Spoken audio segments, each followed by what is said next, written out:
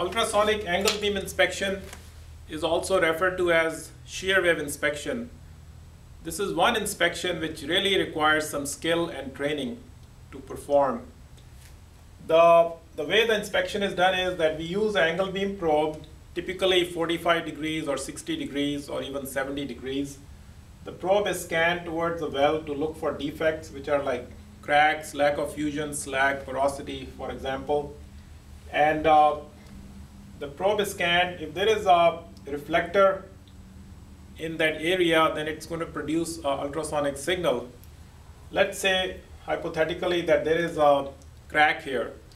If there is a crack here, then a signal will be reflected to the transducer, and the transducer will measure the sound path from the exit point of the probe, which is from here to there, and then knowing the refracted angle and the sound path, we can actually compute the distance from the exit point to the flaw, which is actually from here to there, which we also call as PA, and then also the depth of the flaw, which is from here going down to that is DA.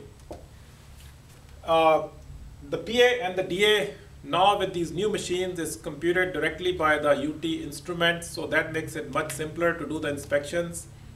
In addition, if you enter the X value, which is the distance from the front of the probe to the exit point, then the machine actually calculates RA, which is the distance from the front of the wedge to the defect, and then DA, which is going down from that point down to here.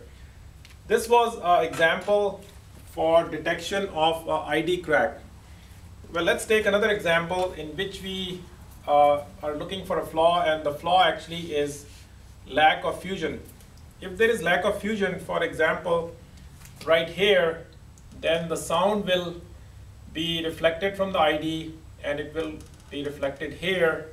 And if the defect was right here, which is, let's say, lack of fusion, then the sound will be reflected back from here. And in this case, the SA will actually be the total distance from here to there up to the lack of fusion, which is right here. And then again, in this case, the PA value will be up to the lack of fusion, which is going to be up to here. And then the DA will be from this point down to the defect. This will be DA. Now, once we enter the X value, then the machine will actually compute the RA and the DA. So the RA will become, now in this case, it will go up to here, and then the DA will go down to from here.